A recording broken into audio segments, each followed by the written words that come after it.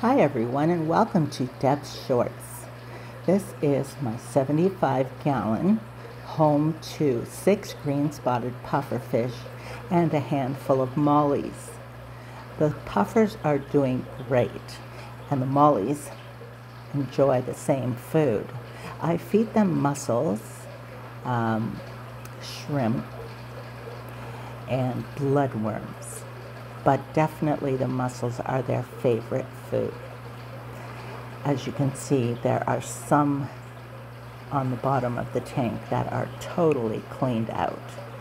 So a couple of these mussels every other day is a great feeding program for them. They are so much fun to watch, and I'm looking forward to watching them grow. They will finish at about 6 inches and are only about 2 inches now.